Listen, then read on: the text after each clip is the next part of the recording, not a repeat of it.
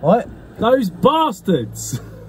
Yeah. Ranting at Camera Cars featuring Pete Turnbull, PT. Yeah. Owner of, what is it, Turnbull? Turnbull Training, fitness, mindset and physical health. Yeah.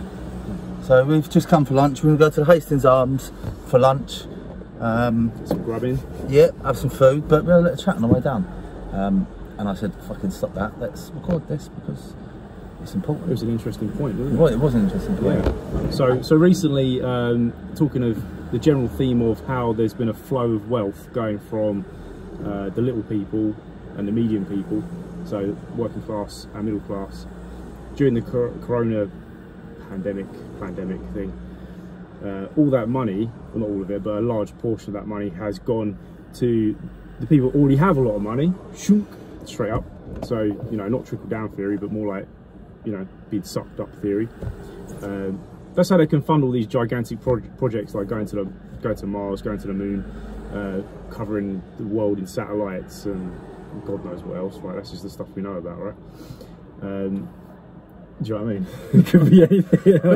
The interesting point. The start. The interesting point is the way that the government are presenting how the economy has changed to you, because what they're doing is they're saying, well, you ain't got to worry about it because the pandemic didn't have half the effect we thought it was going to on the economy.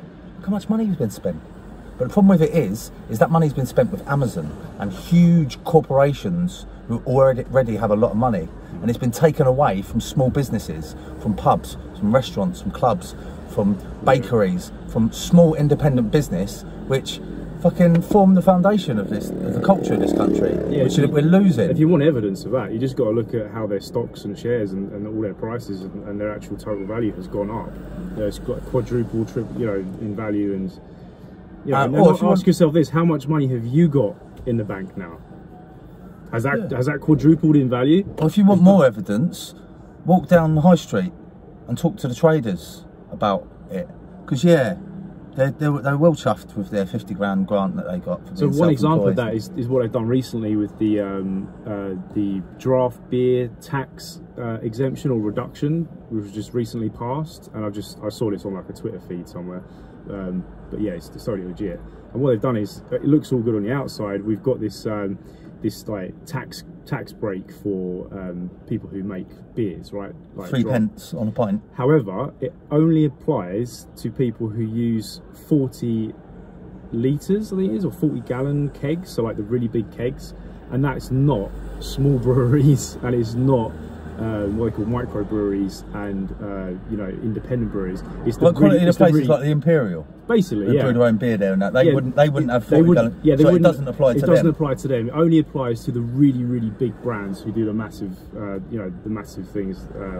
You know, so they get a massive tax break, but it doesn't, and they obviously make a lot of money already. They get a tax break, you know, but the people who like the small and the medium businesses don't get that. So that's just one example. Literally the other day that happened, because we're going to a pub now, so you know. Again, the way they presented you though is, we're giving you a 3p a pint, aren't we, generous? Yeah. And you worry about it. Actually, the Hastings Arms. How about you just stop fucking taxing pubs?